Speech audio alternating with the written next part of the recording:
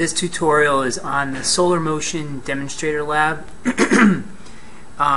You're going to receive a blue circular piece of paper with latitude and month on it, and it's going to have perforations in it, and in those perforations you'll be able to move pieces of paper around. In the instructions it explains, and it's pretty clear as to what two pieces are glued.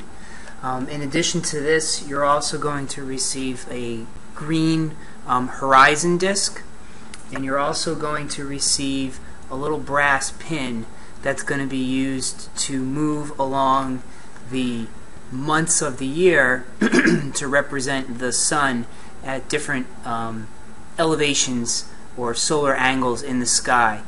And that's going to depend on what latitude you choose when you move the horizon disc. When you're done putting everything together, you should end up with something that kind of looks like this. It's going to have the green horizon disc, which is glued on one of those tabs, nowhere else, just that one tab. And this allows you a lot of movement in the horizon disc so that you can take it, and there should be a notch, and move that horizon disc along the different latitudinal lines, the increments that are there. The brass pin is going to be slid over the months, but it's also going to be sort of bent, kind of crimped and bent, so that it moves not too loosely, but also not very tight where you can't move it and it ruins the paper. The horizon disc, intuitively you want to look at the item like this, but this Solar Motion Demonstrator actually requires you to use the horizon disc as if it were flat. So you always want to keep the horizon disc parallel to the ground. And that's supposed to represent a dot, which would represent you standing on the horizon at a particular location depending on your latitude, and then where the sun would be depending on the month throughout the course of the year. You're also going to be using a protractor for some of the questions. And when you use the protractor, the best thing to do is to take your horizon disc and disconnect it from the blue circle so that everything lies flat. And this allows you to take your protractor and place the center dot of your protractor right on top of your horizon disc, and then using the bottom line of your protractor, line that up to whatever latitude you're going to use. And in doing that, let's see, we'll click this out. And in doing that, you'll be able to gauge the elevation of the sun at different latitudes. So anywhere they want you to use the protractor, it's best to be used in this way.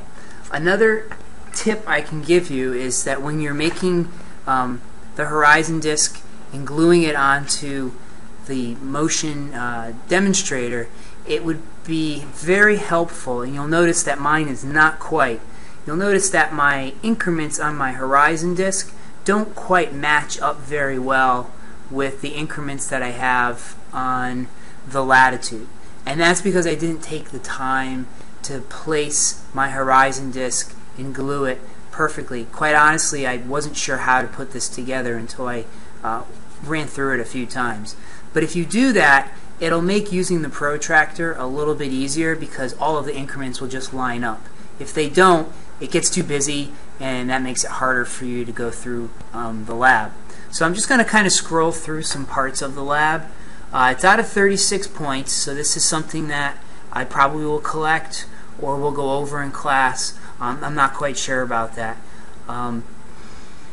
Your task is not to do this lab as if it were a formal lab report, because you're not really hypothesizing. You're basically using the Solar Motion Demonstrator model to reinforce what you learned from the last two presentations on Chapter 4 about the Earth's rotation and how its tilt of its axis contributes to the change in the angle of the sun, and what the seasons presented about the summer solstice and the equinox, perihelion, aphelion, the distance that the planet is from the sun, how that contrasts the seasons in the northern hemisphere with those seasons in the southern hemisphere. There's a few pre-lab questions. Those pre-lab questions ask you to take a look at the motion demonstrator, use some of the information from the background. You may have to access a globe or an atlas. You're more than welcome to use your cell phones to access different latitudes to try to find some information. The experimental design, again, you're not doing a procedure in any way. You're just trying to use the demonstrator to answer some questions. There are some tips for using the motion demonstrator. I try to highlight in green. This will probably not be in green on the paper that you have because it's a black and white copy. There's many demarcations on here. There are demarcations that are actually on the horizon disk. Can be used to gauge the rising and setting of the sun. So if you were to take your horizon disk and place it at a particular latitude and you were to move the sun, you'll notice that there's this swing arm that's been created. Well, that swing arm, let's actually put it to the correct latitude for us, which is around 41 degrees latitude. That swing arm represents the amount of time that the sun is in the daytime and also how much of it is in the nighttime. So although you can't quite gauge the exact number of hours, you should be able to estimate. I'm actually not using it correctly. There we go. You should be able to estimate the number of hours that the sun is visible. You also should be able to use these lines on here to kind of gauge where the sun is rising and setting. Remember, it's going to rise in the east and set in the west. You'll notice that I also have a little black dot that I put on the sun.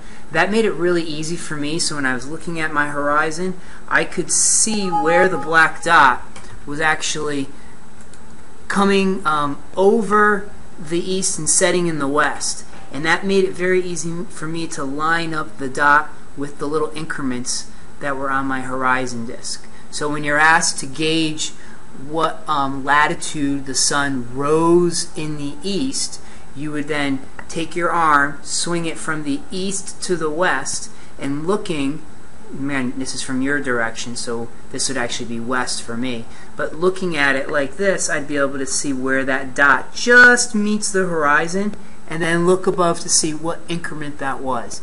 And they are in increments of 10. You certainly can gauge halfway between 10 if you want.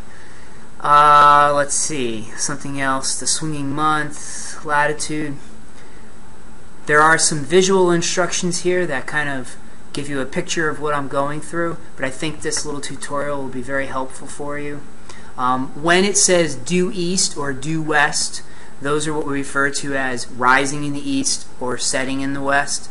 Due east would be exactly east. In other words, it would be right at east, not any degrees north or any degrees south of that line. Again, in this part of the exercise, you're going to have to determine the latitudes using an atlas or a globe or your cell phone, and then you will find the sunrise and sunset.